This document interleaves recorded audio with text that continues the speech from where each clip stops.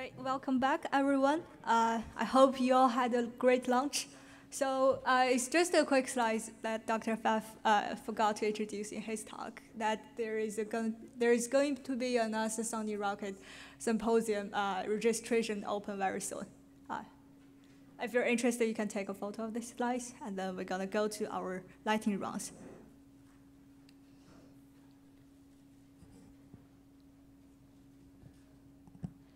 All right, we're about to start our second lightning round of the day, which consists of hands-on tutorials of instruments and simulations. All questions will be asked via Slido, and the questions will be answered during the 15-minute joint Q&A panel at the end of the round. So please upload your favorite questions for each speaker as you did for the morning session. All questions not answered today will be answered in the student newsletter. So our first talk is on SuperDARN radar, given by Dr. Evan Thomas.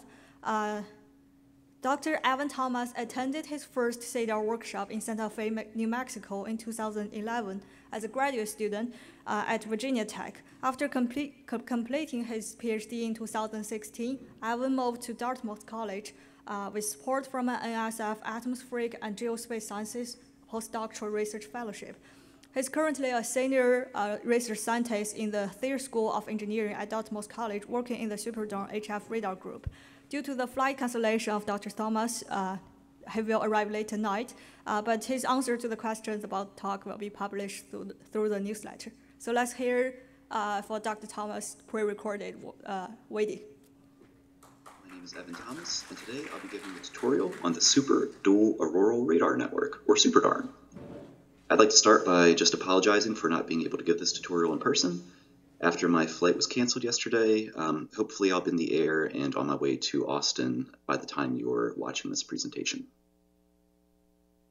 The Super Dual Auroral Radar Network, or SuperDARN, is an international network of ground-based high-frequency radars. These radars operate continuously, measuring Doppler line-of-sight velocity, backscatter power, and spectral width from decameter scale ionospheric plasma regularities at E and F region altitudes. Some of the typical characteristics of SuperDARN radars include transmission in the 8 to 20 megahertz frequency band, transmit peak power of about 10 kilowatts or 100 watt on average with the low duty cycle. The radars use a phased array steering scheme to look in 16 or more azimuthal beam directions with a fixed antenna array. A multi-pulse sequence is used for the simultaneous determination of range information and the Doppler velocity shift. And our typical spatial and temporal resolution are about 45 kilometers in range and 1 to 2 minutes in time. So, unlike some of the other radar systems you may be hearing about today, the SuperDARN radars operate in the high frequency or HF band. And why do we do that? Why do we operate at such a lower frequency? Well, HF radio waves are refracted as they traverse electron density gradients in the Earth's ionosphere, as shown in this schematic below. So these HF radio waves, as they're traversing the ionosphere, they're slowly bent back towards the ground as they move to higher and higher altitudes.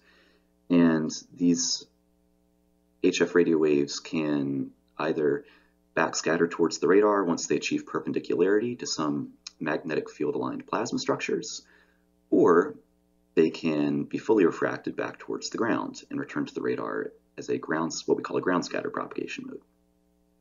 And finally, if the rays are at too high of an elevation angle, they might fully penetrate through the ionosphere and not return back to the radar. So sort of our observational conditions are that the rays need to achieve perpendicularity to these field-aligned plasma structures. So the advantages of operating at HF are that the refraction of our transmitted signals allows us to access targets in the F region ionosphere, where straight line propagation would not be able to achieve perpendicularity to these plasma structures. This refraction allows the bending and sort of bouncing back and forth between the ground and the ionosphere of our signals to extend our typical observational range out to 3,000, sometimes in excess of 5,000 kilometers. And the low power requirements associated with HF operation allow the radars to operate continuously, meaning that they're making measurements 24 hours a day, every day of the year. These two figures show the fields of view of the SuperDARN radars in the northern hemisphere on the left and the southern hemisphere on the right in geomagnetic coordinates. where the actual radar locations are given by the black circles and crosses, and the nominal fields of view of each radar are indicated by those color-coded triangles, where the reddish-orange corresponds to the mid-latitude radars, blue the auroral zone or high-latitude radars, and green the so-called polar radars at even higher latitudes. So the original array of SuperDARN radars were those blue-colored radars overlooking the auroral zone and into the polar cap. Over the last 2 decades, the network has expanded to these mid-latitude and polar sites to better observe the expansion of the high-latitude convection pattern under more disturbed geomagnetic conditions, and also to better resolve features within the polar cap, particularly during IMF-BZ northward conditions, where we have some interesting reverse convection cells, and also with features like polar cap patches.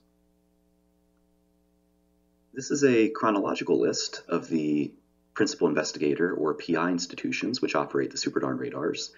You can see that the first radar was constructed by Johns Hopkins Applied Physics Laboratory in 1983, and subsequently many more countries have joined the network, with currently about 35 radars in operation, managed by 18 different PI institutions from 10 different countries, meaning that this really is an international collaboration, and there are still more radars being constructed even as we speak to offer additional coverage within China at equatorial latitudes, and also at Dartmouth College. We're in the process of building a new pair of radars in Iceland.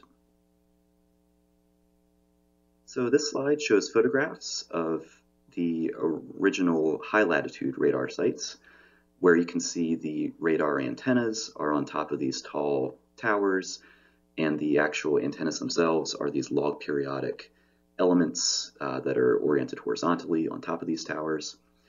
Each radar typically has 16 antennas in the front in the main array for both transmit and receive, and a secondary smaller antenna array in the rear for receive only, to help us resolve elevation angles of the observed signals. More recently, the SuperDARN radars have shifted away from the log periodic antenna design to a so-called twin terminated folded dipole or wire antenna design. So this is an aerial photo of the Fort Hays radar site in Hays, Kansas. These radars were constructed in 2009. They're operated by Virginia Tech. And here you can see that there's both an eastward and westward pair of radars located at the same site, where in the front we have the 2 main arrays, which are used for both transmit and receive, and then located about 100 meters behind each of the 2 main arrays is this secondary interferometer array, which is used for the receive only to resolve the vertical angle of arrival or elevation angles of the measurements. So you can't actually see the antennas in this photograph because there are these really tiny wires, but they're being held up by these very tall traffic pole type structures that you can see in this photo.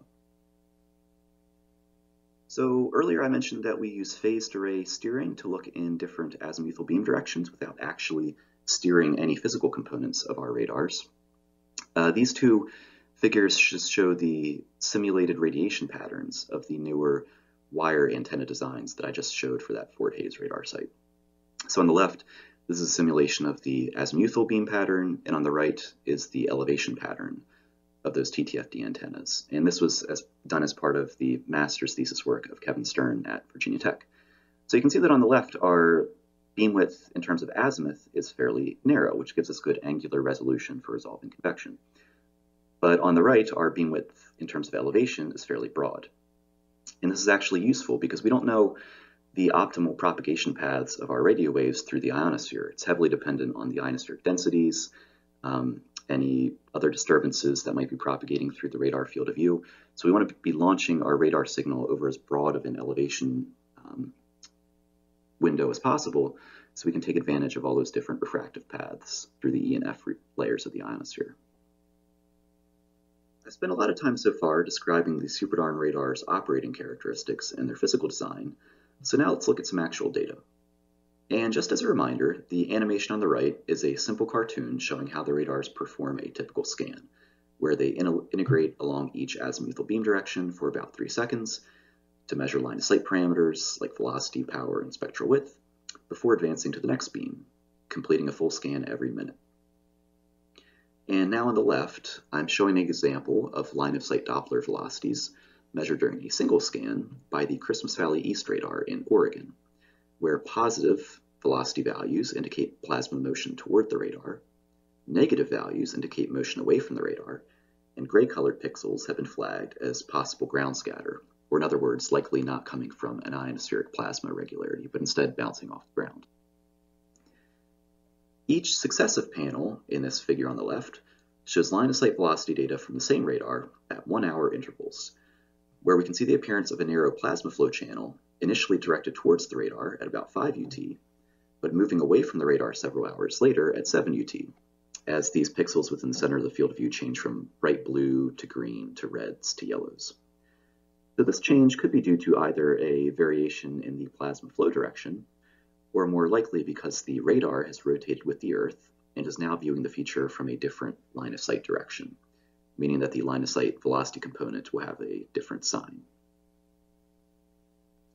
So we have lots of different radars making these line-of-sight measurements, which can be done for a lot of really useful studies, looking at traveling ionospheric disturbances, subarauroral polarization streams, meteor winds in the Earth's mesosphere and lower atmosphere, solar flare effects on the ionosphere. But what SuperDARN is probably most known for is the process by which we combine all these different line-of-sight measurements from all the radars in the network, as indicated by these little circles with tails marking the direction of the plasma flow. And we take all these global measurements, and we can use different assimilative schemes to combine them to resolve a global two-dimensional plasma circulation pattern or convection pattern.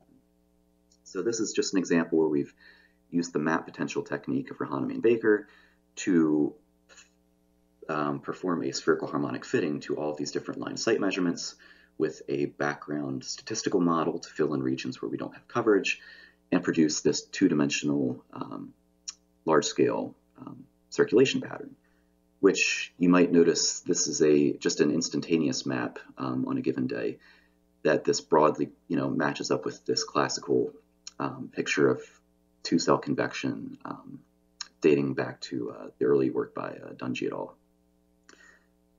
So we can make these measurements not only do this processing for historical events, but also for a lot of these radar sites we're collecting data in real time. So this is just an example of a real-time convection pattern that we produced with data from many different northern hemisphere sites. And this can be a really powerful tool for space weather monitoring purposes and also in support of sounding rocket campaigns and other experiments. So how do you get access to SuperDARN data? There are a couple different places you can obtain it. One is the data mirror at the British Antarctic Survey, where you can use SSH and rsync after you've applied for an account. There is an archive at the Federated Research Data Repository in Canada with all of the raw files up through, I think, 2020 with in yearly archives, where each yearly archive has its own citable digital object identifier, or DOI. And I'd just like to emphasize that while SuperDARN does have an open data use policy, we really strongly encourage users to reach out to any principal investigators or their groups if you plan to use their data in a study, because sometimes there can be some special caveats or issues with the data that you might not be aware of in terms of maintenance or other things. So we really recommend that users reach out to these PIs to make sure that the data are being interpreted correctly and make sure proper citations and acknowledgement are included in any study. The primary data processing and analysis package for SuperDARN data is the Radar Software Toolkit, or RST, which allows you to process the raw data files and obtain the fitted line-of-sight measurements and combine those data from many different sites to obtain the global convection patterns. There's documentation for installing the RST and performing those processing steps available with this Read the Docs link. And there's also documentation for the C command line functions available at the GitHub page. There are also 2 Python software libraries for reading and plotting SuperDARN data. The first is PyDARN.io, which allows you to open and read SuperDARN data files. And here are links to the Zenodo, GitHub, and documentation pages. Second is PyDARN, which is a data visualization library for SuperDARN data, which allows you to use, coupled with PyDARN.io, you can read the files, and then with PyDARN, you can plot the line of sight data and the convection data. This slide has a lot of useful links to the SuperDARN GitHub repository, the Zenodo community, where users are starting to upload their files and code when they're publishing papers with SuperDARN data.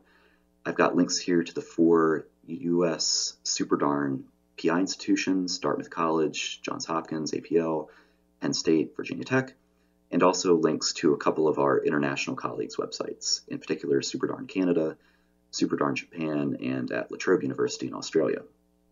So you can find different online plotting tools and references and tutorials and contact info at many of these different SuperDARN pages. So I encourage you to check those out. So with that, I won't be able to take any questions now, but please hang on to them, and hopefully I'll be able to answer them for you later in the week. So thank you very much, and I hope you enjoy the rest of your CEDAR Student Day.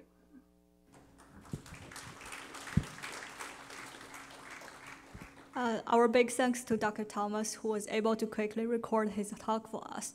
Next, we have 2 back-to-back tutorials given by Dr. Brian Harding. The first tutorial is on Meteor radar and imagers, and the second talk is on icon and swarm data. Dr. Brian Harding received his PhD in 2017 from the University of Illinois at Urbana-Champaign. Following a postdoc at Illinois, he moved to Berkeley as an assistant researcher at the Space Sciences Laboratory in 2019. His experience includes instrumentation, data analysis, and photochemical and radiative transfer modeling, all with a focus on the dynamics of the thermosphere and ionosphere. His main research projects lately include studying low-latitude electrodynamics with icon and swarm, and developing 3 new FPIs to the southwest US. Let's welcome Dr. Brian Harding.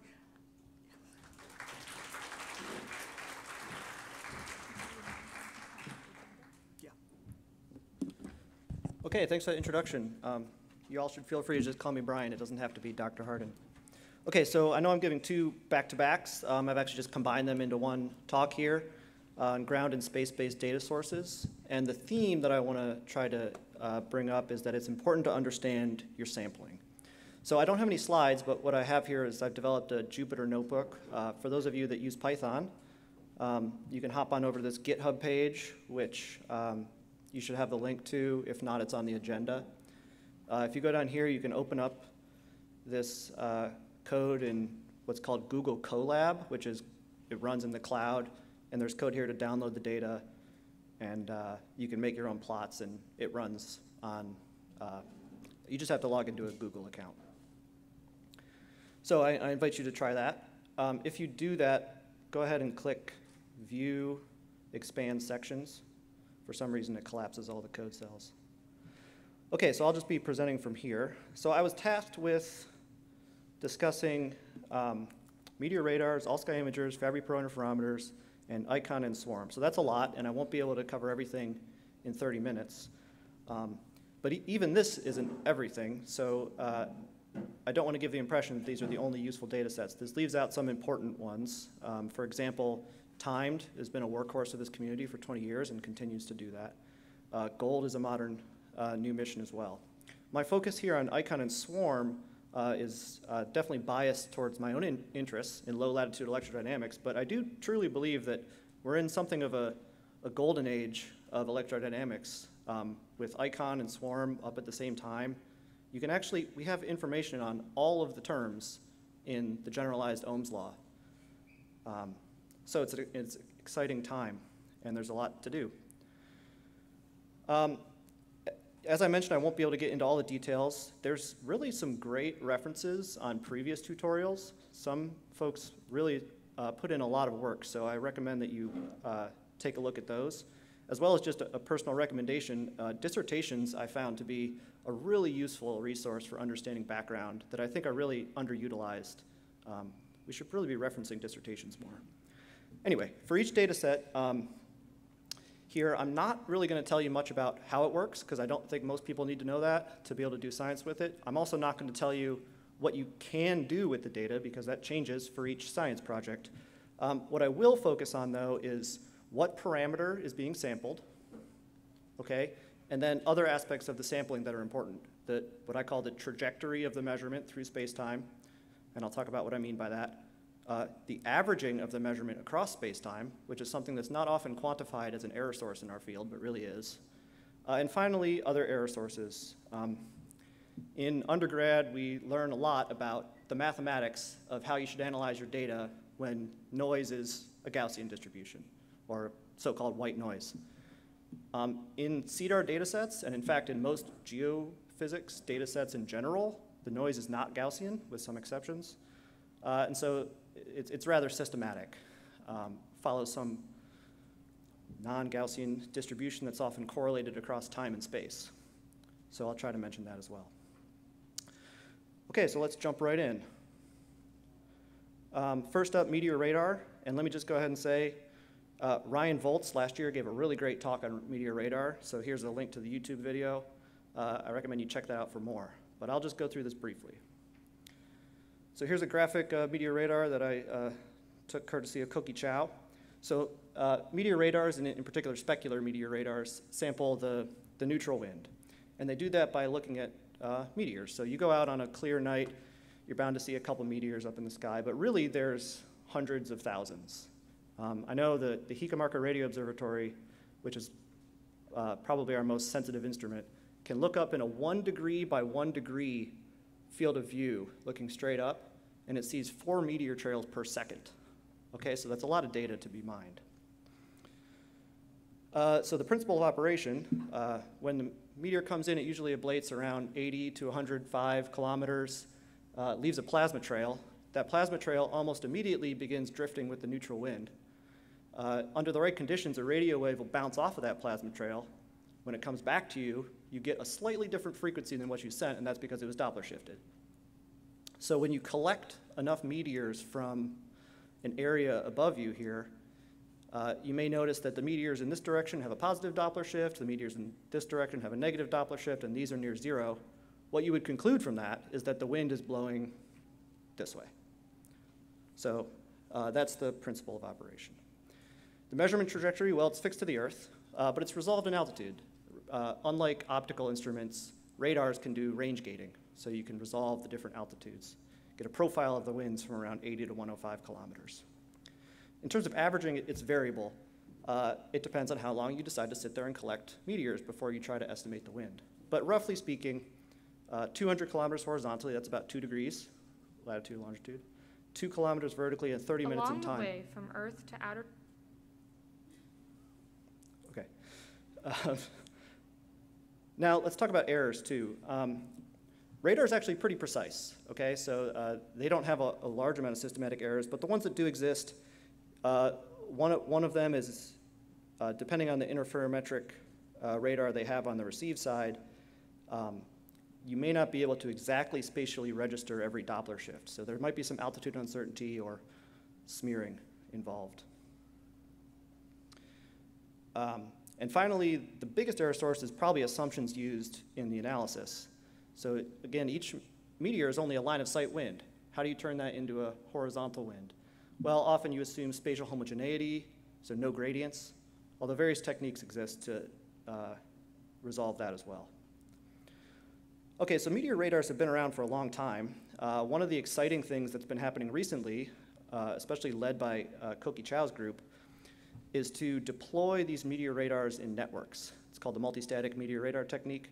And using that, you can transmit from one transmitter that reaches multiple receivers from different aspect angles and try to resolve what's going on inside the field of view to maybe actually resolve some small-scale gravity waves like we heard about this morning. I'll just show one quick example. Here is from a deployment of multi-static meteor radars in northern Germany. And each of the colors is a different altitude from 85 to 95 kilometers. And the spatiotemporal structure you can see is indicated by the trailing lines. And there's just a whole lot of information that's probably not even resolved yet. So there's a lot of work to be done on this front. It's exciting. Okay, let's move on to optics. Now, before I get into talking about Fabry interferometers and all-sky imagers, let me just talk a little bit about air glow.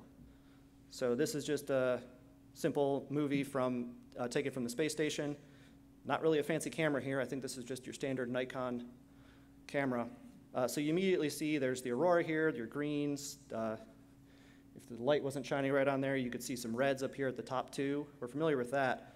But you also notice there's the same kind of emissions that happen everywhere on the globe.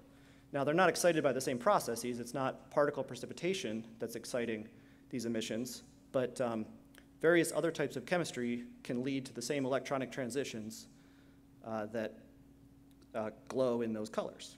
And that's important because this is a region of the atmosphere that's hard to measure. I mean, the ionosphere is hard to measure. The thermosphere is even harder to measure. And this area between 100 and 200 kilometers is even harder than that. But we do have some information from these naturally occurring emissions that we can use. So one point I want to make is just that each one of these emissions, here is a spectrum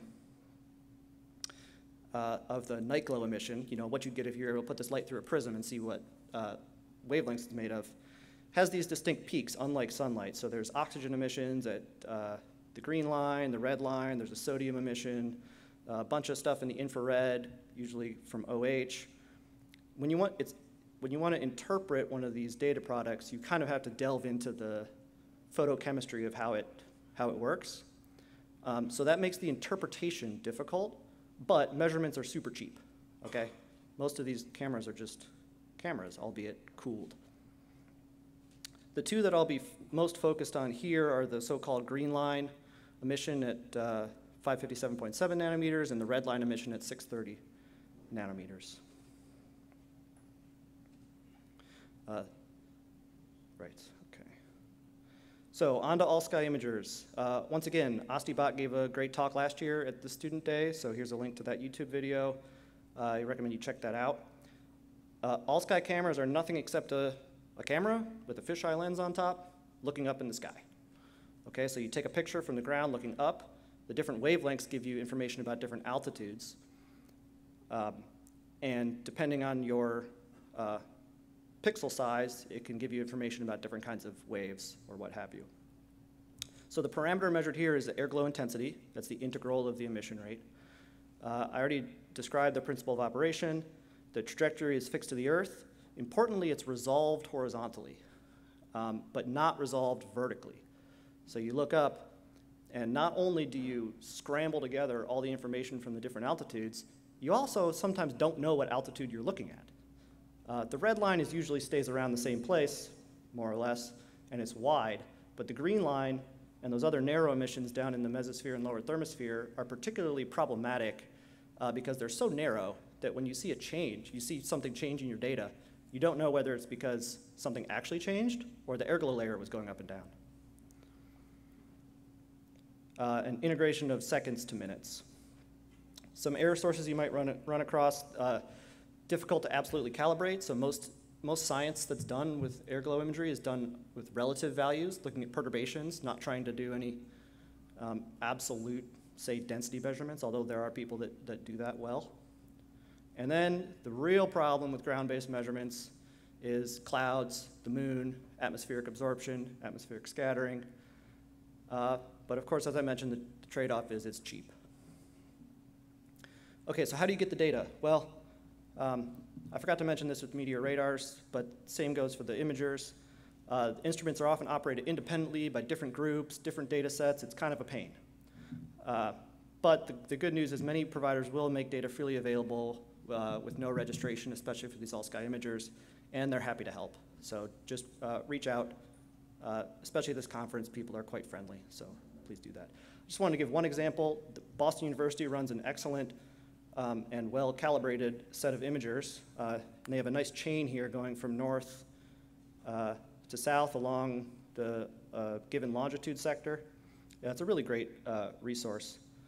So check out their website to use this data. I just want to give one example, and this was actually a paper that just came out a couple weeks ago on one of my favorite topics, which is the subaraural ionosphere, and in particular, the Steve aurora. So this is a all-sky imager. Okay, this is actually putting together different wavelengths, so that's why you could see the resolved different colors. Let's let it wait till the beginning again.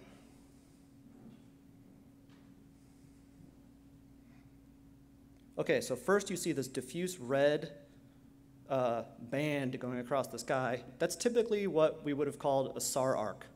Okay, it's thought to be generated by heat conduction from the magnetosphere, especially interactions that go on in the plasmasphere boundary. That heat conducts down through the electron gas and excites red emission, but no other kinds of emission. Stable auroral red arc. Okay, a few things though. This doesn't look stable. It's not really auroral because it's not energetic precipitation. And then look what happens later. It appears to turn into something that looks an awful lot like the observations of Steve. If you're not familiar with Steve, just look it up. Lots of good articles out there. Steve is a strong thermal emission velocity enhancement. It's a backronym. Okay, so this is really exciting, I think, because the processes that we think cause SAR arcs and the processes that we think cause Steve are not related, but clearly this two-dimensional data set shows that there's some relation. It looks like SAR arc turns into Steve. And this is not something you could do unless you had two-dimensionally resolved temporal images. If you tried, you would never be able to see this from a moving platform. Okay, I'll stop geeking out about Steve. Okay, on to Fabry-Perot interferometers. So Fabry-Perot interferometers, and really any interferometers, I just focus on Fabry-Perot interferometers. That's what I did for my dissertation work. They're basically just narrow field cameras looking up at the airglow emission, but on the bottom, right before you measure the emission, you put an interferometer there in front of the camera. So the principle of operation is that when the light comes in, you have it interfere with itself. Light bounces around, partially transmitted, collected through a lens to focus on one spot. Depending on the wavelength, that light's either going to constructively interfere with itself, destructively interfere with itself, or somewhere in the middle. And as you change the angle that comes in, you change the conditions that lead to that interference, and so you get this ring pattern. Much like the Meteor radar, when the wind blows, it Doppler shifts the emission. A very tiny amount, okay? The ratio of the wind speed to the speed of light. We're talking 10 to the minus 6 or 10 to the minus 8 even. Okay, but it is detectable with a stable system. Just for reference, these plates usually are about 1.5 centimeters apart. They have to be parallel to within lambda over 100, okay, which is like 10 to the minus 9 meters. And if you change the separation of the plates by 20 nanometers, say like the temperature in the room goes up a little bit, or I accidentally step on something outside, that looks like a 20 meter per second wind. So this is important a little later when it comes to errors. Okay, so parameter measured is the neutral wind and the neutral temperature. I didn't mention the temperature too much, but the width of the fringes gives you the spectral broadening, which is the temperature. The trajectory is fixed to the Earth. Now, that's not entirely, there was one FPI that was flown on the DE2 satellite. We don't often use that much anymore, although I'm not sure why. You don't really resolve altitude information. A single measurement is ascribed to one altitude, or maybe an average over a range of altitudes. The averaging is a few kilometers horizontally, although Mark Conde runs these scanning Doppler imagers that you heard about a little bit earlier today, where you actually have like a fisheye lens looking up at the aurora. They have plenty of signal, so they can actually resolve the horizontal variations, horizontal gradients in the winds. And temporal integrations of seconds to minutes. Now, with any interferometer, what I like to say is precision is easy, but accuracy is hard. The largest errors in this, and as I mentioned, many other CEDAR data sets are systematic. It's easy to measure changes in the wind. It's hard to know what the wind actually is. So you don't know what your zero is, for example. And then there's the other issues that plague almost any ground-based site, such as clouds, atmospheric scattering, etc. Be very careful interpreting vertical winds from FPIs They're often a lot smaller than horizontal winds, so any small errors get amplified. Vertical winds with FPIs is a long-standing topic of debate.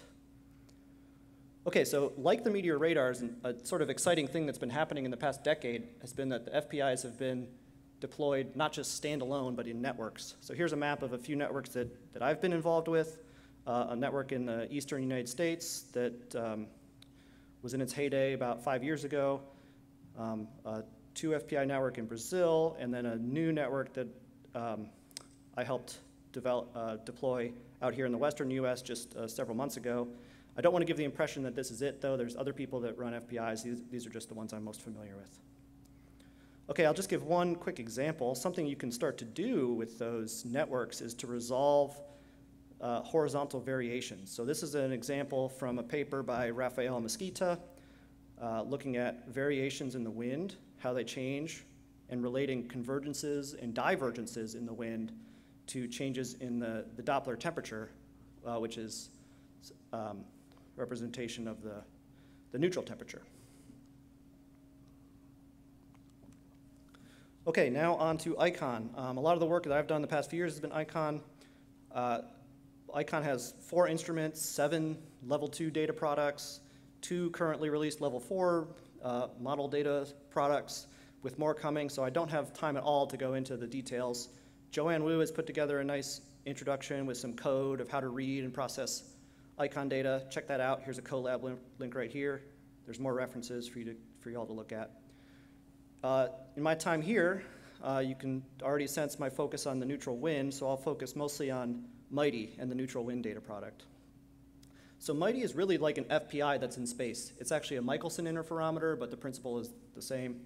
It sits up here at 600 kilometers, mounted on ICON, and looks horizontally across the horizon. This image is not to scale. ICON is really only in low Earth orbit, so just about down here to scale.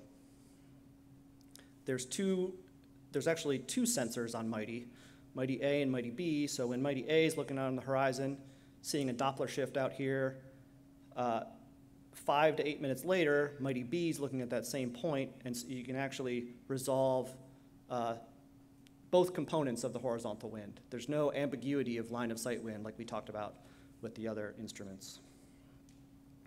Right, so MIGHTY measures the neutral wind. Its principle of operation is, as I said, similar to an FPI.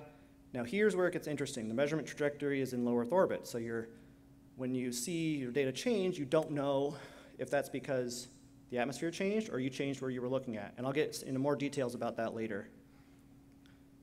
MIGHTY provides winds from 90 to 300 kilometers. So unlike a ground-based instrument, you can actually scan and get altitudinal information. That is actually, I think, one of the most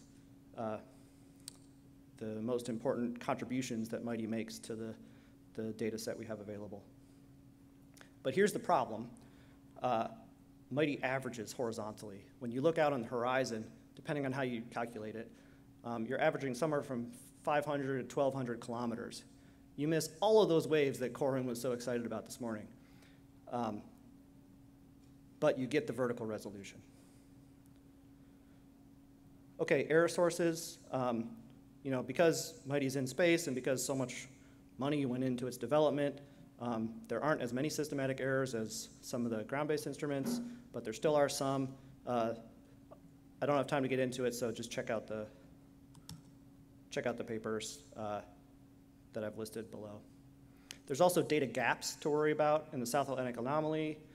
You don't have, the radiation environment is too harsh to allow good data sources, and then, of course, where there's no air glow, there's no data. So at night, between 110 and 210 kilometers, as exciting as that part of the atmosphere is, we just don't have data from there at night. Okay, finally, SWARM. So SWARM is a European Space Agency mission. Its primary instruments are a magnetometer and a Langmuir probe. So here I really just have time to focus on the magnetometer, which provides current estimates, electric current estimates. Here's a map from Sabaka et al. 2015, looking at height-integrated currents in the ionospheric dynamo region. You'll often see this referred to as the SQ current system. Generally, you get a counterclockwise current in the northern hemisphere and a clockwise current in the southern hemisphere. Here at the equator, you notice all these lines converge. There's actually a really strong current due to the enhanced cowling effect at the magnetic equator called the equatorial electrojet current, or EEJ. Here's a model result from one of Yosuke Yamazaki's papers in 2014. This is a latitude cut at a constant longitude from, I believe this is the Gaia model. And you can see the SQ currents here on the lobes, but the really strong current here at the equator between about 100 to 120 kilometers is the electrojet.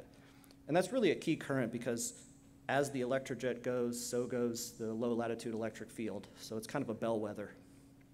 Now, as SWARM, which is flying up here at 400 kilometers, flies over top of this current, from the Biot-Savart law, you should see a change in the magnetic field as you fly over. This black line is from a paper by Patrick Alkin, who develops the EEJ product for SWARM. The black line is that measurement. And you can see there's broad changes that have to do with other internal and external currents. But what we're focused on here is this dip. Okay? And by running an estimation procedure and basically trying to invert Biot-Savart law, you can come up with an estimate of the equatorial electrojet intensity, the height integrated current. Okay, so that's the parameter that's measured. I already explained the principle of operation. Trajectory, again, low Earth orbit. You only get one latitude profile every equator crossing, and every time you do it, you're at a different longitude. Okay, I get the sense I'm running low on time. The timer isn't going, but feel free to stop me if I'm going over. I'll leave this to you to read. Plenty of references on there, as well as a really nice data visualization tool that they've put together. So check out that link here. Okay, now I want to talk about one example of why sampling is so important and related to tides and planetary waves that we heard about this morning.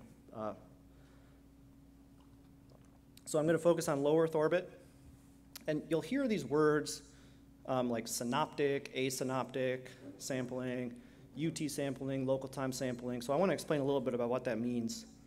Here's your expression for any kind of global wave, such as a tide that you saw this morning. Amplitude, cosine term.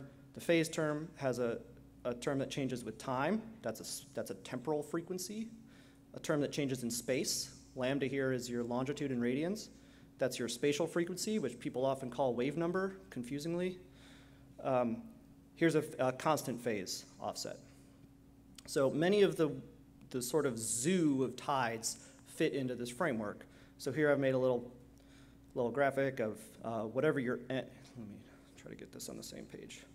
Okay, so for a given n, which is temporal frequency, and a given s, which is spatial frequency, this tells you what tide you're looking at. And this is that jargon. You heard of DE3 was an important one, especially for the low latitude electrodynamics. Terms that are in the diagonal here are so-called migrating tides, where n equals s. And planetary waves also fit into this, but they just have frequencies, temporal frequencies that are fractions, okay? But same math holds. Now, if you're in the ground, your lambda is a constant, okay? That means that that constant can be absorbed into the phase term. When you see a variation from the ground, you're measuring n, and it's a combination of all of the different s's that could be contributing. However, if you're in space, this is an example of a low Earth orbit, this is like what it would look like if you're at the sun looking back at the spacecraft. When it comes back around to the same latitude, it's at the same local time, right? This looks like it's around 11 a.m., a little bit before noon. So let's rewrite this equation. Local time is just your actual time plus a term that depends on longitude, right? If I go 15 degrees east, I'm an hour later. Plug that into the equation, and you see this s minus n that you saw this morning. Since local time is constant, this term is cosine s minus n times lambda means that you see the frequency of the wave number, but it's Doppler shifted by Earth's rotation, n. So this is something that confused me for like 2 years in grad school, why they call DE3 a wave 4, but that's the reason. It's because s minus n is 4. Okay, so I have some example code here. I'm going to go through part of it briefly, and I'll leave it to you to go through the rest. One, if you're going to take one practical takeaway from my talk, I just want to mention that the packages of pandas and Xarray are extremely useful for doing any kind of data processing in our field. I wasted so much time in grad school coding up everything myself with NumPy arrays. Don't do that. These people have figured that out for you. Okay, so this code will go through and download a day of MIGHTY data, Meteor radar data, swarm data, and ICON IVM, which I didn't have a chance to talk about, but you could check this out later. So what I want to do is just show just a couple plots. I provided some code here to read the MIGHTY data and put it to an Xarray data set. You can see it's the zonal wind, meridional wind as a function of time and altitude. And let's just look at 105 kilometers. This is all the data from a given day. It kind of looks like a mess. So what we're going to do is we're going to focus on one latitude, like I mentioned earlier. If you do that, select just a latitude range and plot the data, you can see something that looks maybe like a wave 4. But to determine that, I have some code here that does some periodogram analysis. Lone-Scargle periodogram is like an FFT for unevenly sampled data. And you can see right there, there's a large wave 4 component in this day of data. There's also a wave, looks like 1.3 or 1.5, which you can read about down here later on your own. The thing is, this wave 4 fit that I mentioned only tells you that S minus n is equal to 4. Right? So it could be any one of these waves that we see on this day. Right? Spatial planetary wave, stationary planetary wave, DE3, SE2, TE1. So what you really want is a ground-based site to be able to tell you what row of this table you're sitting on. Okay? So I think I'm out of time. I'll let you go through this on your own. We have some Meteor radar data that looks for diurnal tides. We have some swarm data where you can also see a wave 4 in the equatorial electrojet, suggesting that the low latitude electric field is indeed responding to this wave 4 that's in the winds. And we're sort of closing the story on generalized Ohm's law for global scale waves. And I'll leave it to you as a homework problem to find any impact in the ionospheric densities. This is ICON density data from that day. So try it out. And I think I'll leave it there. Thank you.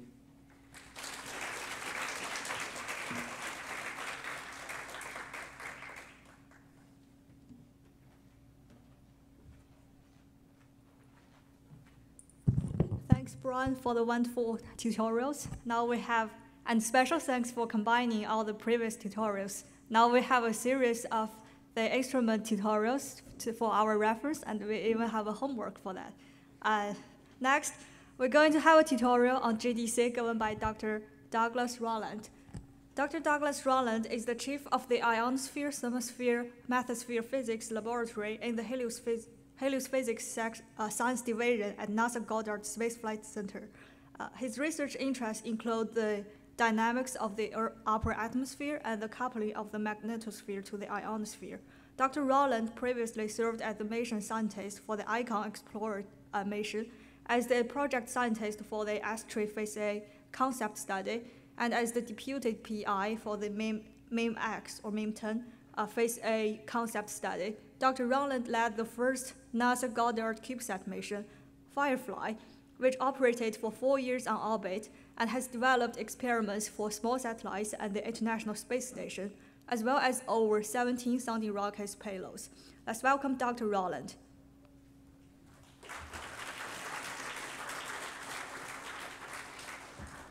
Well, thank you so much to the conveners for inviting me here and letting me give you a talk about GDC. The reason I'm so excited is because GDC is a new mission.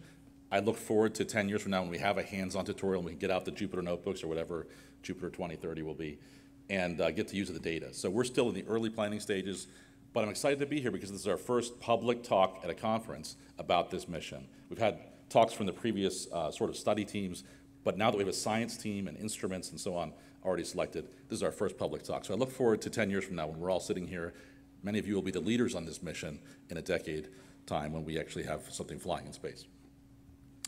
So let's see here. Okay, so what is GDC? GDC was recommended by the Decadal Survey in 2013. This was a mission. Geospace Dynamics Constellation is sort of, you take it apart, you can tell what it is. It's a constellation of multiple satellites to understand the dynamics of the upper atmosphere. And the key there is the word dynamics, meaning we want to quantify. We're past sort of the discovery phase of saying, hey, the atmosphere is hot here, it's cold there. We want to understand why it's hot, why it's cold, why it moves, and really follow those dynamical forcings throughout the entire system. The science and definition team came up with two major science goals. They're directly related to the tutorials you saw today. There's goal 1 is how the high latitude ionosphere-thermosphere system responds to magnetospheric energy input. And goal 2 is a global goal. It's how does the internal processes redistribute that energy that's put in at high latitudes. And you had a tutorial about that as well today. So if you look at sort of all the different topics we're talking about here at CEDAR this week, GDC touches on a lot, but not all of them, obviously. There's sort of a nice diagram here that came from the Decadal Survey. And GDC is really a mission to characterize the global dynamics of the upper atmosphere for the first time. In addition to global dynamics, it can provide these critical observations of space-time separation. We saw data from SWARM. Brian just gave a really nice discussion of how sampling really limits you or can enable certain problems. In this case, GDC is going to try to disambiguate those spatio-temporal variations using multiple satellites that are spread out horizontally and making those time-space measurements. These energy inputs, solar energy input, electromagnetic energy input, and energetic charge particle input are the main ones that GDC is studying. Of course, there's also critical input from the lower atmosphere, and that's what you're going to hear a lot about later this week, and you heard about in the tutorials earlier. That's going to be the focus of the dynamic mission. We also have great missions, ICON Gold timed, that are studying that sort, and AW, I forgot to put on AW, that are studying that lower atmospheric forcing. So together, that's how we're going to address the whole system. And then how does GDC do it? It measures the local environment around each of these spacecraft to measure the energy inputs and the atmospheric responses, the neutral gas, wind, temperature, density, and composition, and the same for the ionized gas. So we're measuring what does the energy come in, how does the atmosphere respond, and how does that energy get redistributed throughout the globe. So just to contextualize here, we're looking at the ionosphere-thermosphere system, and on the far left is a picture of the altitude profile of the temperature in the thermosphere and the plasma density in the ionosphere. And you can sort of see this band where it says region of strongest coupling between, say, 300 and 400 kilometers. That's where GDC is focusing. And the reason for that is we have these two populations, the neutral gas, which extends up from the Earth's atmosphere and falls off exponentially, and the ionized gas, which comes from the neutral gas upon ionization by solar or magnetospheric inputs. And that really picks up around 100 kilometers and then peaks and then falls off. So there's a region where the neutrals dominate. That's below, say, 200 or 300 kilometers for the most part. And then above that, the ions dominate. And the interesting part from my standpoint is that region where they're both kind of co-dominant. We heard in an earlier talk today about how low latitudes, the wind drives the ions and the electric field. At high latitudes, the electric field drives the ions and the wind. And so you get those kind of interesting exchanges of energy and momentum that are very variable in that region. For reference, it's about where the space station is located, maybe a little bit below. And that's basically the picture I want to show you. This is a nice animation from Ilko Dorn. Oops. Let's see if I can go back. Maybe not. Ilko Dornbos at TU Delft that I don't know if I can play it. Okay, maybe not.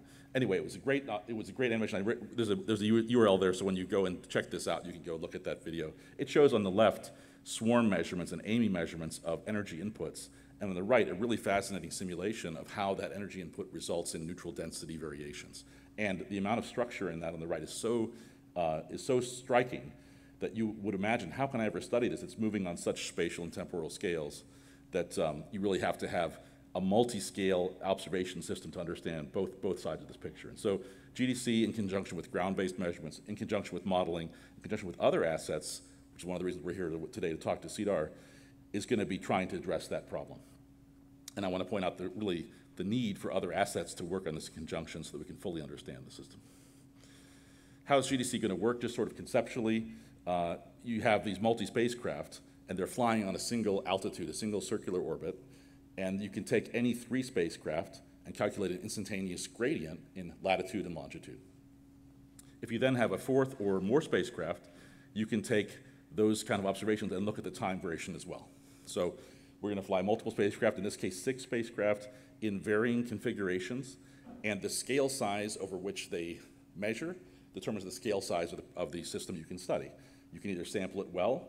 We saw pictures from Corwin earlier where you have to match to the sampling to the phenomena. Sometimes GDC will be matched to certain phenomena, sometimes it will be matched to larger scale phenomena, and throughout the course of the mission, we're essentially doing a scan or a survey over all those spatial and temporal scales, so we can really inform our future models.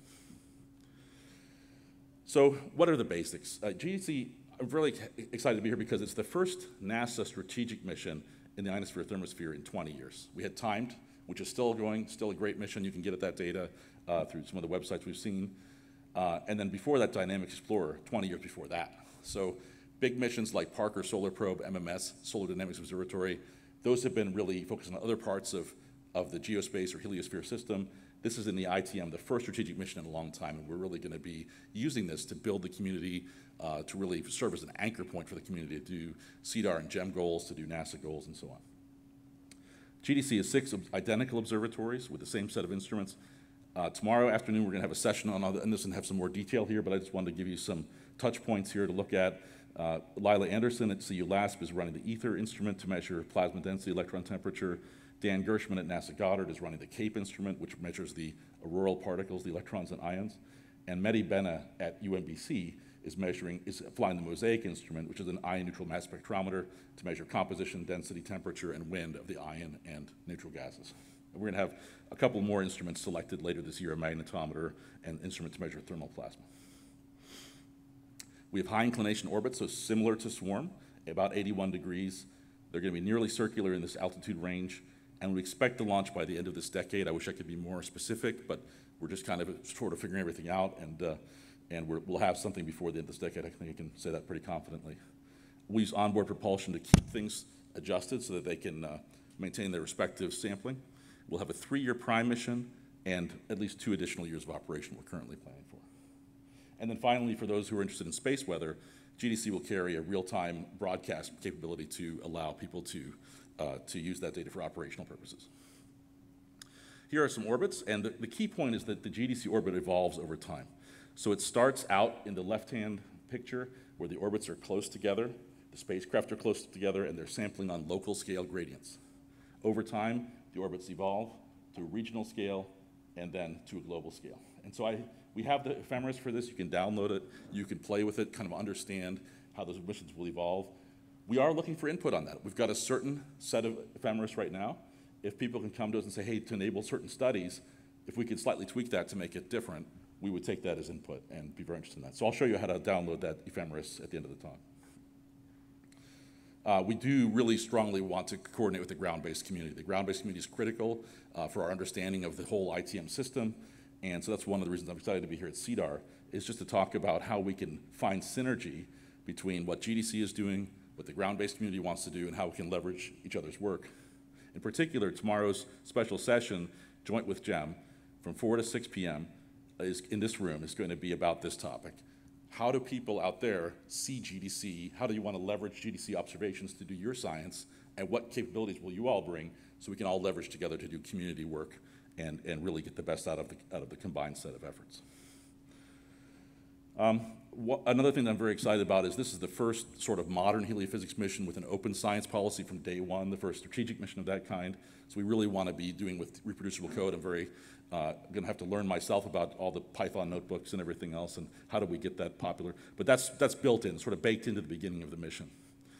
The other thing I want to say is that this is you have PI-led missions which are typically very focused and you have a certain set of goals you have to accomplish. Those work very well.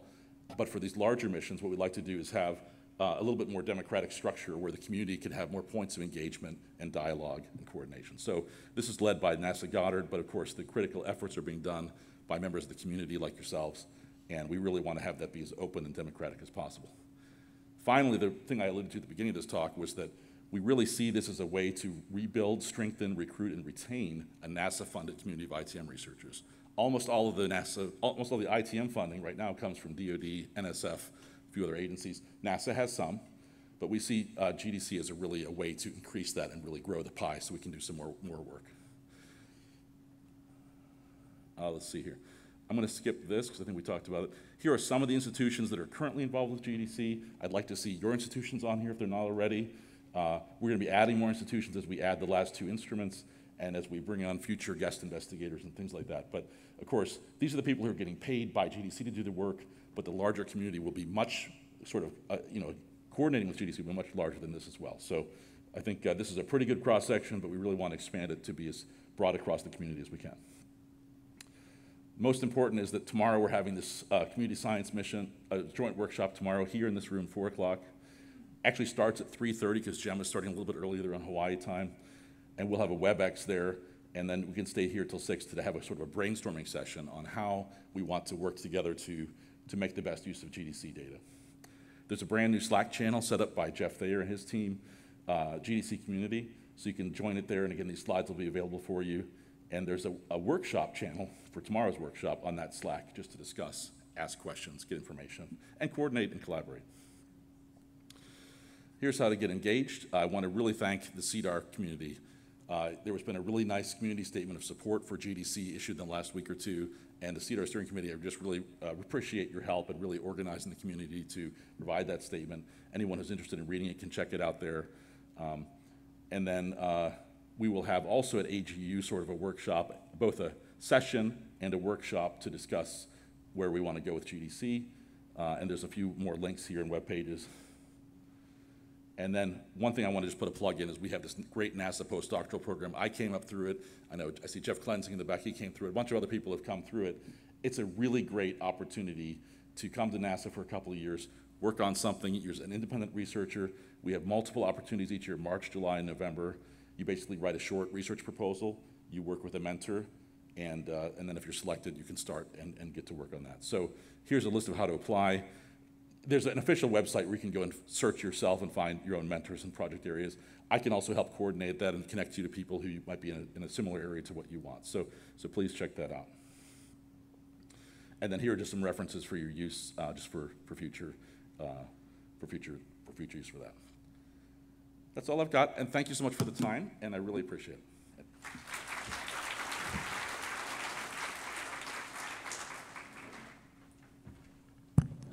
Thank you, Dr. Rowland, for the exciting tutorial. Dr. Rowland will also join us for the student lunch tomorrow. If you're interested, please have a seat and talk with him. Next, we have Dr. Chih-Ting Hsu giving a tutorial on data assimilation. Chih-Ting's demo code is also available on Google Colab. It's published at the agenda, so if you can check on the agenda, please open and also do a test run on your computer. So Dr. Chih-Ting Hsu is a postdoc researcher in the High Altitude Observatory at National Center for Atmospheric Research. She earned her PhD in space science from Graduate Institute of Space Science, National Center University, Taiwan. Her research interests include but not limited to space weather forecasting and data assimilation for the upper atmosphere. And her current research topics is about thermospheric data assimilation using WACAMAX and remote sensing data. Let's welcome Dr. Hsu.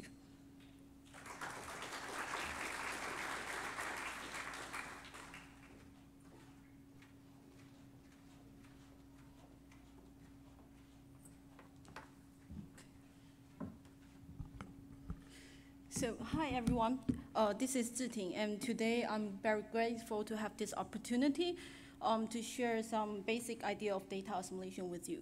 So, in today's talk, I will just have a quick introduction about data assimilation, and after that, if we still have time, I will go through the code on Google Colab. So first of all, what is data assimilation? So data assimilation is a method that can optimally combine the observation information with prior state that come from model to get a posterior state. And first of all, let's simplify the question. Hold on. So let's assume that if we just have a single point here, and then we would like to know the true temperature of this single point. So what we can do is we can have a numerical model, and this model probably tells us that the temperature currently at this point is, let's say, 55 degrees, and we know that this model is not perfect. So I draw a blue line here to represent the model error. And similar to the observation, if we have an observation tell us that this point right now the temperature is 65 degrees. And we also can use this red line to represent the observation arrow here. So assuming that everything is in normal distribution, and based on the blue part, which is the model information, we can have the probability density function, as shown here, for the true state. And if we only look at the information that provided by the observation, then we can have another probability density function of the true state. So now we know that the most possible temperature is between 55 and 65 degrees, right? And then you can combine these two information to get the most possible true state. So to find this black part, we can either try to find the state with minimum variance, such as Kalman filter, or you can try to find the most possible state, such as variational method. And in today's talk, I will only focus on the Kalman filter because we only have limited time, and Kalman filter is easier to implement it in most models. So here I just list the real update equation for the Kalman filter. So XB is the prior state, and XA is the posterior state, and Y is your observation. And this equation tells us that your posterior state XA is equal to your prior state XB plus a term that related to the difference between observation and the prior state. And the K here is so-called the Kalman gain, which is related to the background error covariance that come from model, this one, and also the R, which is the observation error covariance. And you might notice that the error of this black part is smaller than the blue part and the red part because we have more information in this black part. So when we do the update, we also can update the variance PA, which is the analysis error covariance, from PB, as listed here. And now, once we get this black part, we can use it as a new initial condition and put this back your model to continue run your model. So the whole data assimilation experiment will look like this. First of all, at model time T0, we have state X0B, and we use this as an initial condition to run the model to T1. And at this point, you have an observation, which I represented as this yellow start. So I can assimilate this observation information into the system to update it to get X1A. After that, we can use this red dot as a new initial condition to continue run the model to T2. And then you can update the state again. So in this cartoon, we have the prediction step and the update step. And one data assimilation cycle include both prediction step and the update step. So in this cartoon, we actually have two data assimilation cycle. And for the whole data assimilation period, we have to alternately run these two steps. And here I list the equation that we use to do the update and the equation for the prediction step, shown here. The update equation are basically the same as the previous slide. And for the prediction part, the M here represent the forecast operator, which is basically your model. So now we have a general idea of how data assimilation work with Kalman filter. And next, I would like to show some example of how can we apply data assimilation to the global thermosphere ionosphere system. So first of all, this example shows data assimilation can help us to improve the space weather forecasting. So when we do the weather forecast, we need to, let's say, understand the current state and use this current state to forecast the future state. And data assimilation can help us to get a better estimation of the current state. So this example, we try to test the predictability of model TIE-GCM with with the electron density data. So first of all, we assimilate the data into this model for 12 hours. Then you can get a data assimilation result, like at here. And then we use this as an initial condition and put it back to the TIE-GCM to do a free run for another 24 hours. And this different color represent different data assimilation setting. So you can see that in some settings, the data assimilation predictability can, the TIE-GCM predictability can be longer than 24 hours. And next, data assimilation can also help us to extend the usage of your observing system. So for some data that probably has data gap in space or in time, we can use the data assimilation to fill up the gap by incorporate model information into it. For example, here we have the ground-based GPS station, ground-based GPS TEC data. And you can see that we don't have much data over the sea surface. And what we can do is we assimilate it into the model TIE-GCM to fill up the data gap. And after that, you can get the data assimilation result. Now you can see the global TEC map.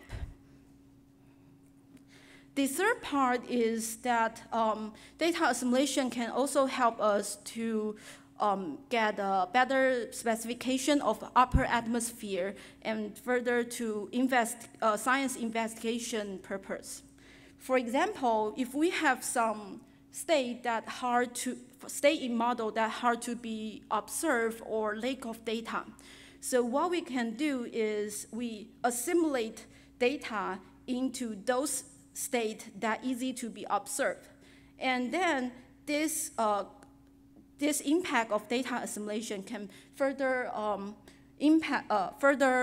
propagate to those hidden state to get a better specification of this hidden state. For example, in this case, we want to understand the equatorial plasma drift over 1 month experiment period. But we don't have enough data. So what we can do is we assimilate the ICON mighty wind data into the whole atmospheric model, WACOM-X, to change the wind specification in the WACOM-X. And this wind will further change the specification of equatorial plasma drift in the WACOM-X through the wind dynamo process.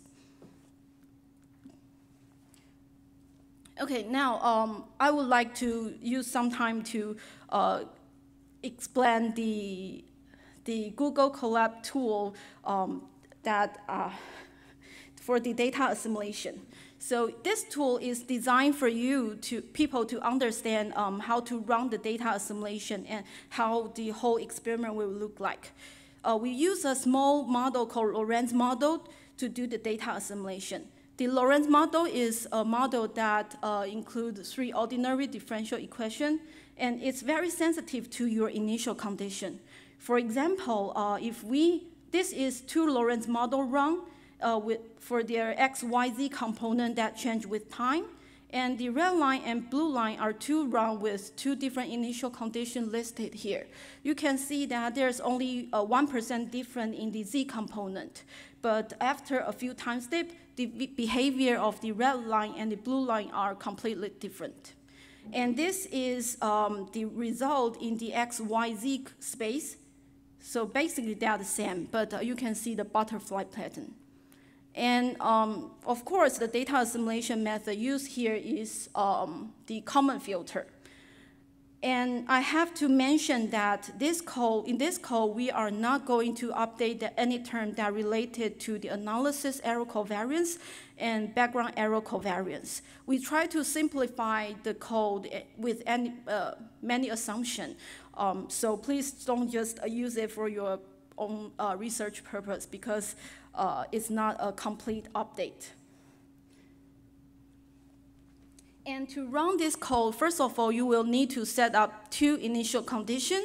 One will be the one that used for the true run. This true run will be used to generate some observation, synthetic observation. And the other one will be the one that we are going to do data assimilation. Next, we also need to set up some observation error covariance and the sampling frequency. The sampling frequency is used to determine the time interval of two observations. And then you can generate some observation from the truth. You will see that the truth will be, the observation will be a bit offset from the truth because of the observation error covariance. And then you also have to set up the background error covariance. Now we can do the data assimilation. So the blue dashed line is the result of data assimilation. The purpose of this tool is to bring the blue dashed line closer to the black line. And the green line showing here is a nature run that with the same initial condition as the blue dashed line, but without any impact of data assimilation. So by comparing the blue line and the green line, we can see the impact of data assimilation. So I think we have some time, so let's have a quick look of this code. Okay, so first of all, you will need to import the Python package, and then you can start to set up these two initial conditions and run the Lorentz model. Does that work? Okay. And after that, here you have to set up your background error covariance and also the observation error covariance and the sampling frequency.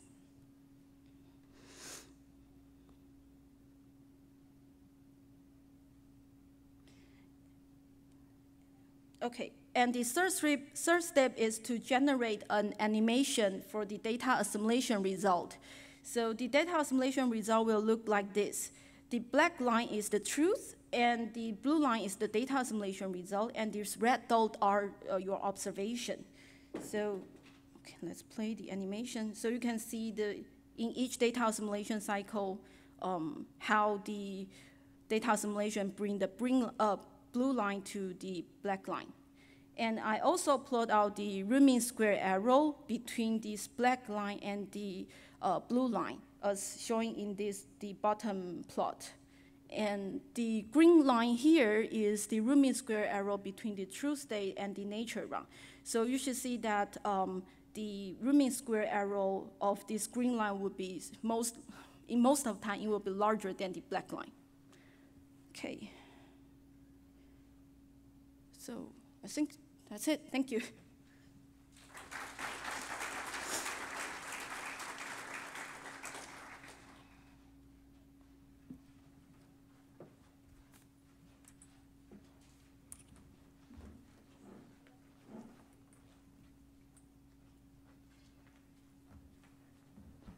Thank you, Chih-Ting, for the wonderful talk. Next, we have Dr. Michael Hirsch joining us virtually to give a tutorial on ionospheric dynamics modeling at local scales and beyond. Dr. Michael Hirsch is a research scientist at Boston University Center for Space Physics. His research focuses on remote sensing and modeling of ionospheric dynamics, including aurora and space weather impacts on mission-critical infrastructure.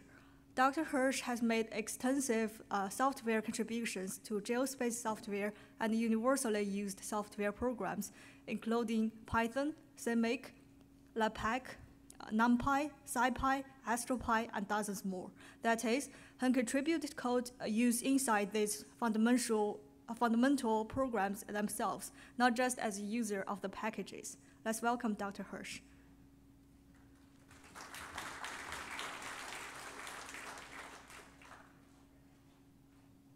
Say in a brief background, Matt Zettergren, who many of you know, has developed this model, I think, over more than a decade. Initially prototyped it in MATLAB, and and then went on to develop it nearly completely in Fortran. And today, more recently, we're adding C and C++ interfaces, so that kind of whatever language or scripting language you like to work in, we can interface with it. So as many of the other tutorials today have established or been talking about, ionospheric dynamics are of general interest to our community, among other things, is an important aspect, interface between the magnetosphere and the Earth. Well-established models cover a range of scales. Gemini 3D's focus is covering ionospheric dynamics. Now, initially, it was focused on local and regional phenomena, sort of down to 10 gyro radii on up.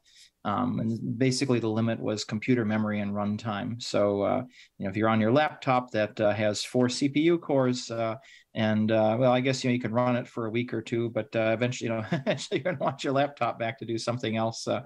So maybe you'll use it on a HPC or something, but you can certainly, we've always kept the goal that you can prototype on your laptop. You can run a sort of a small 2D or a 2D simulation or a small 3D simulation. And then before you go to HPC, so you're not having to wait in queue and find, oops, my simulation crashes because I didn't set something up. You can test it quickly, run a few time steps on your laptop as long as you have enough memory, and then put it to the HPC. So yeah, with HPC and work that Matt has done in the past year or so, we can scale up, beyond hundreds of CPU cores to thousands of CPU cores, perhaps even 10,000 or more for the largest HPCs. So naturally, in such a simulation as I'm hinting, you can configure the grid to your heart's content, but you also can turn on and off aspects of the model physics. So if you're looking to model, maybe looking to work with GPS, GNSS data, you're looking to model continent-wide dynamics, and you're maybe just interested mostly in TEC, total electron content, and you're not interested in generating all these other data. Well, some of the physics will still be in there, but you don't have to output terabytes of data files that you don't need. You can sort of select and only output the things that you need. So it's also amenable to running on cloud services like Colab, AWS, et cetera.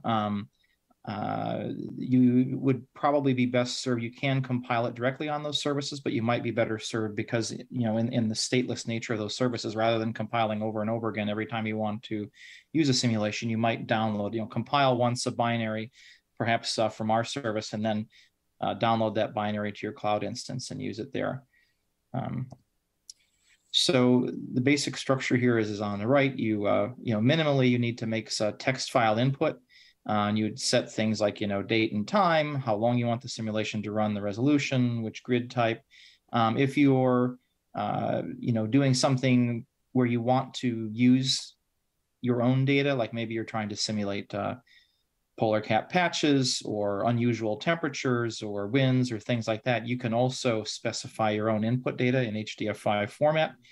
And then most typically, one would use our scripting interfaces to sort of generate an initialization state for the simulation. It has to have a starting point and a sort of, I don't say a reference ionosphere, but sort of a starting ionosphere. Now, this ionosphere naturally won't necessarily be self-consistent with the way that Gemini models the world. So what you usually do is you'll say, okay, run the simulation for a period of time, let the discontinuities settle out, and then Gemini will have a self-consistent ionosphere that it can work with. So as shown here on the right, we have a text file, INI file, possibly optional HDF5 data files, use the PyGemini interface, Python interface to generate the initialization data. And then typically, you don't have to use MPI. You can, for debugging purposes or diagnostic, you can run it without in a single core, single process. But again, that usually becomes a time constraint where it will take you a long time to run any kind of simulation that has hundreds of cells or more.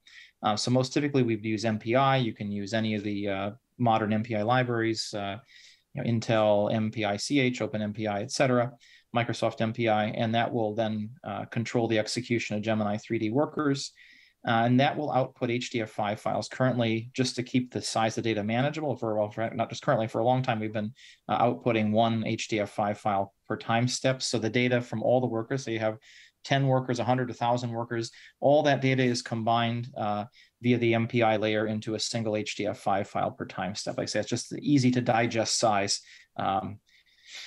And then again, you would probably want to look at that. Maybe you'd use your own scripts. We provide scripts to plot the data, and you can customize those to your heart's content. And as I was mentioning in the prior slide, you can switch on and off all sorts of models. We have interfaces for HWM, the horizontal wind model, MSIS, neutral atmosphere climatological model GLOW, which models kinetics of aurora and air glow, photoionization, things like that.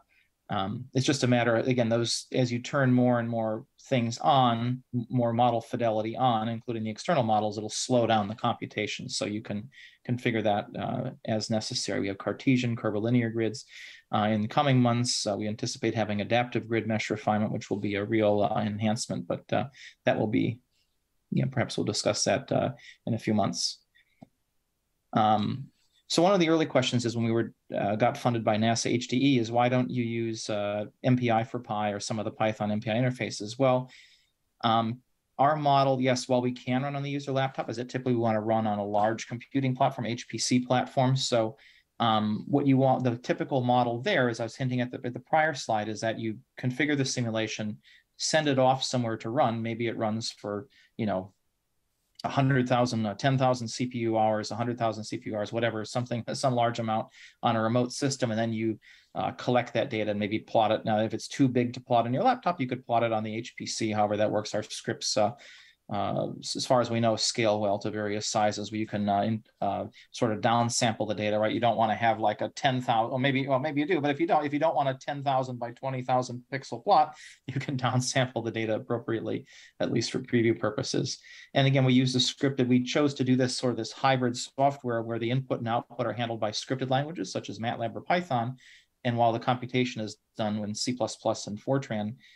Because the input output is typically what most users change, but it is, as I have said, the code is broken up into functions so that more advanced users, you can write your own functions. We've tried to isolate things so it's not this huge monolith of code that you can I want to change how the collisions work. Like maybe I want to make the model simpler, or you want to make it more advanced, or you want to swap something else in for collisions, whatever potential computations, you can do that. Without disturbing the rest of the model. We've really, Matt in particular, has worked hard to really modularize things. So yeah, just some typical specs here that, you can run it you can literally run it on a Raspberry Pi. That was just sort of a reference platform I used for something as sort of being minimal computing platform that, 1 gigabyte of a Raspberry Pi, you can run it on up to, as large HPCs and stuff. We did, add milestoning so that maybe you thought, on an HPC, you specify a time for how long you're going to run, and maybe you underestimated by, and you don't have to lose the whole simulation. Every so many time steps, which is user configurable, you can user configure to say, oh yeah, you can restart from a point. Or maybe you decide, oh, this is looking interesting. Maybe you have a simulation you've already run, and you want to say, hey, I want to go back, 20% of the way through the simulation, I want to do something else. I want to introduce, some temperature anomaly or density anomaly. You can do that. You're not always starting from scratch each time. So historically, as I mentioned, Gemini itself was developed in MATLAB. And so for various reasons, legacy reasons, because it's been over a decade of development, when Python wasn't as well established and universal as it is today in Geospace, MATLAB was used, and it still can be used, but for the past 2 years, we've been doing primarily development in Python, although MATLAB is still there. And like I say, some groups prefer MATLAB. And so there's some things we have, like some examples and things that are only in MATLAB and others are only in Python, but it's pretty easy to switch back and forth. You can even run, just generally, in general, you can run MATLAB scripts from Python and Python scripts from MATLAB. There's some efficiency downsides to that, but if it's something you can just try it out quickly. If you really like it, you can sort of, the syntax is similar enough between NumPy that we use in PyGemini and MATLAB that you can port it over like any other program. So I don't have any, just for time constraints today, I didn't show the notebooks, but I have other examples that we can discuss if you like offline. I have the MATLAB notebook feature, and I've seen actually some people using MATLAB's notebooks, and of course Jupyter notebooks, which are perhaps more widely used in our community. And again, and then the key there is, to use those in the cloud, Google Colab and things, is that you can build it. If we have enough time or someone's interested, I can show you. Yes, I can build the whole thing within Google Colab itself, but it takes several minutes to do that. And then like every time unless you have Google Colab Pro, every time you log out, the instance is erased and you have to do it again. So the quicker thing to do would be to probably in about 1 second, you can download the binary executable already, 1 second versus 5 minutes of compiling, and you don't have to recompile every time. So as I mentioned, right, you can scale from a 2x2 grid. I'm not sure there would be a lot of use for that, but I guess if you did have a use for a 2x2 grid, you get up to as large as you want within RAM. So yeah, we discussed these typical constraints. We've to sort of work with, thinking about long-term reproducibility of science. So this is a bit indirect, but I've been a reviewer on papers, and perhaps you have too, even modern papers where they're good about sharing codes. Sometimes the setups are so arcane. I've sat there for maybe 2 or 3 hours till I say, okay, this is a bit much, right? Trying to set up the GPU, and I have the appropriate hardware and operating system, but it's really hard to set up, and you need particular versions of CUDA and things like that, or the CUDA toolbox and things. Now some of that's just part of the way it is to do GPU computing. We aren't using GPUs at the moment. But so anyway, it is an effort to keep this sort of, for our own reduction of effort and to ease use across sort of any platform, whether you're on a Cray supercomputer or your laptop or Raspberry Pi or whatever you want to use. We use standards conforming C and C++ and Fortran throughout. Now that doesn't mean, right, it's going to work the way you want, right? Assuming even your algorithm is correct, there's an issue of the compilers don't always, right? They have plenty of bugs too. They're very complicated programs, and right, there's hundreds and thousands of bugs in them. So we've reported, gotten some fixed, several bugs in GCC as well as the Intel compilers. And Intel's been, the Intel compiler team has been great about responding pretty quickly. We get, the next release fixing the issues we find. Yeah, so Mac OS, Linux, Windows, etc. So for reliability as well as performance, we have scripts that build all the numeric libraries and as well as HDF5. And we even go as far as, this is just something, and we're happy to share this with other projects. It's all open source. We can even build, the GCC compiler suite, Python itself, C Python executables, MPI libraries. We have scripts that'll do that all. And right, of course, you could always just do it yourself, but I'm saying these are like, one-step scripts. You don't have to dig through auto tools and stuff. You could just, one command will say, oh, okay, your Python's tooled. Okay, you can download Python, or let's say you're in an environment where, with Anaconda's license change in the past year or so, where some institutions feel they can't use it because they need per seat licenses or whatever. So if you're at a place where you can't use Anaconda Python or whatever, you have issues getting it, we can compile it from source. You have some issues, restrictions on compilers, and you have to compile your own compiler. We have the scripts you can compile the GCC compiler suite, sort of one-step commands. So that you don't have to fiddle with that yourself. Just one command will do it. So we work, the current oldest supported GCC is actually GCC. I think we're up to GCC 9 now, or maybe it's actually GCC. I think recently they deprecated GCC 9, where GCC 10 is actually officially the oldest supported, if I'm not mistaken. So Python 3.7 and a couple-year-old MATLAB. MATLAB has made a lot of improvements in the past few years, which is why I don't support super old MATLAB directly. I think for time also, I might, instead of doing the terminal commands or the notebooks, I may just show the plots from this. But this is something, if you want offline, you can click and get that script and run the simulation. Maybe I'll just skip ahead to show the plots. And if someone wants to see it run, it's cutting and pasting a couple of commands. I guess everybody sort of run the notebooks. One of the things that's called out, and this is again a general technique used in such programs, is we use one environment variable, Gemini root, arbitrary name. What it is that across all our scripts, that lets you tell all the scripts where you've installed Gemini to. The issue is right, if you want to spend 5 or 10 minutes to compile it every time, you can, but usually you'd like to save that time. So this is kind of a way, kind of a not a Rosetta Stone, but a little pointer that says, and to say to all the programs, hey, here's where Gemini is, look to this. Oh yeah, that is, this link does show sort of an example of building it. And I said, oh yeah, this takes several minutes and it gets erased when I close it. So one of the things I know a prior speaker mentioned, X-Ray, we were one of the early users of that, even back when it was X-Ray, before it was X-Ray, we were using it back then, and HDF5, and we use PNG files. So, the plots, typically you're going to have, hundreds of plots, maybe even thousands of plots. You don't want to pop up all those windows on the screen. So we do that right directly to PNG files. This is just an example of a simple, this runs in about 10 seconds on a tablet computer. This is just 2 time steps. They're about 1 second apart, electron number density and electron temperature. And so in in about 1 second here in this 2D grid, this is a slice, an east-west simulation. We see some of the, and you might say, well, your simulation time step is too big. Well, yeah, the simulation time step is much, much smaller than this. I think it's maybe a factor maybe of 100 smaller than this. And it's dynamic. So it's sort of checking. There's some work that's been done to sort of make sure you're not stepping, needlessly fine or aliasing in time because you're stepping too coarsely. Okay, so this is the final slide here, and I know we're going to go to the general question session. So just saying it's a community model. We have over 20 repositories associated with it under Gemini 3D, as well as some others. And I've tried to make these libraries, these are things that you could use in your own program, maybe, in terms of if you want to, hey, I want to be able to, build Python or GCC or build these libraries. This is all, I've tried to, again, sort of segment things and make them as reusable as possible. Okay, thank you very much.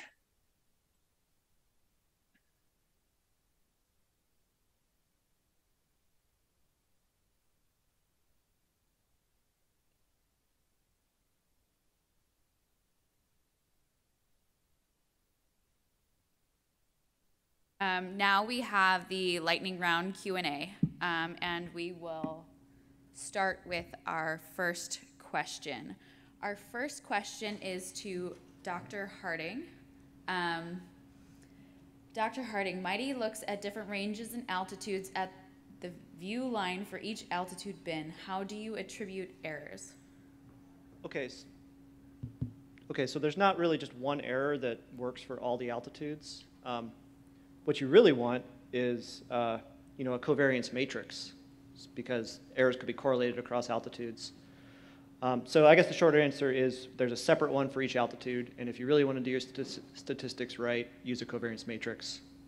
It's in the documentation, and also I'm happy to chat with you about your case if you want any help. You have one more. What are some techniques to solve the vertical range smearing issues in interpreting optical airglow, triangulation from multiple instruments as well? Yeah, so I mean that's one answer. With one imager, of course, you can't do it without assumptions, which may or may not be right for your instrument.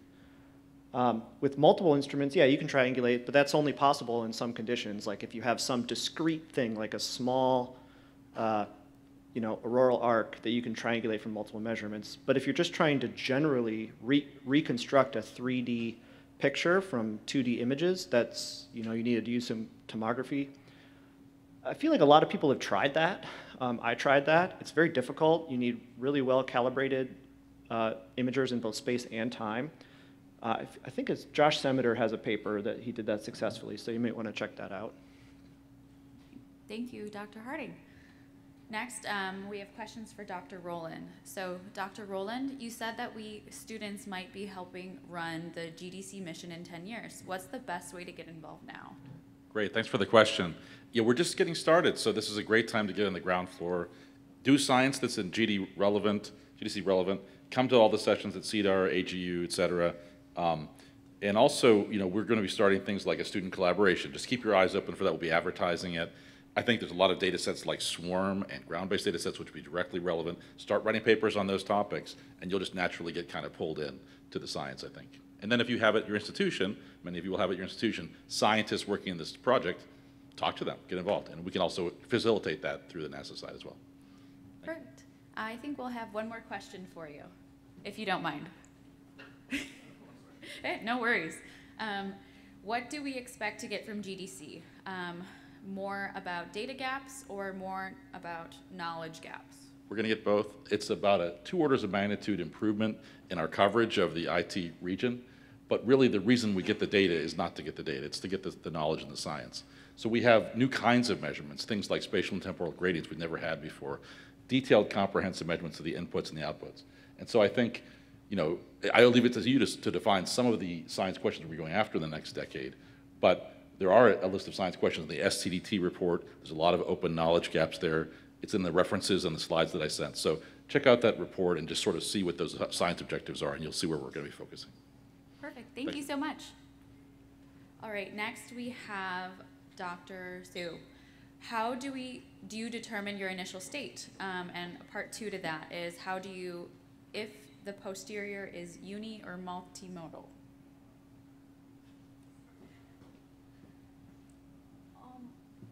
So I think I'm not 100% sure about your second question, but I can quickly answer the first question. I think you're talking about the posterior state, initial state at very beginning. So just like most modeler, we can run the model for like a couple of days or months to get a steady state before we start the data assimilation. All right, cool. And we'll have a second question for you. Could you be more specific about how you combine the ground observations with the TIE GCM to a complete global map? Okay, so actually the background error covariance that I'm showing here is not a single value. It's a very complete large matrix that can determine the estimate the correlation between each model single point. So we do have the information of how the correlation between like this different model point, and then we can use that to do the update. All right, thank you so much. Our final set of questions is for Dr. Hirsch. What are the basic outputs ionospheric parameters of Gemini 3D?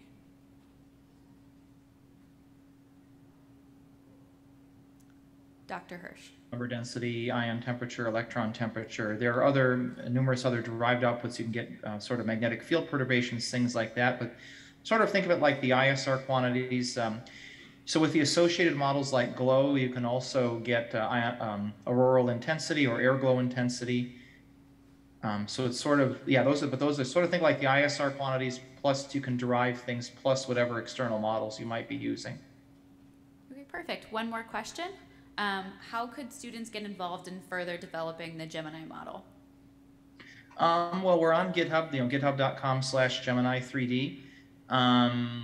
And we do get pull requests from students, requesting changes, or if you have something you like, we have, you can open a GitHub issue, or we have GitHub discussions turned on, or you can email. I think I forgot to put my email address in the slides actually, but I'll update the slides with my email address in there. We're happy to, or happy to talk with you. Yeah, we get sometimes we don't, if it's something big, we might need to say, well, we'll have to work on a grant proposal for that.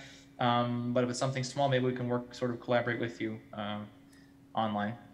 All right, perfect. Thank you so much to all of the speakers. If any of the remaining questions, they'll all be answered in the student newsletter. Now we have a short break, and we'll meet back here at 3:45.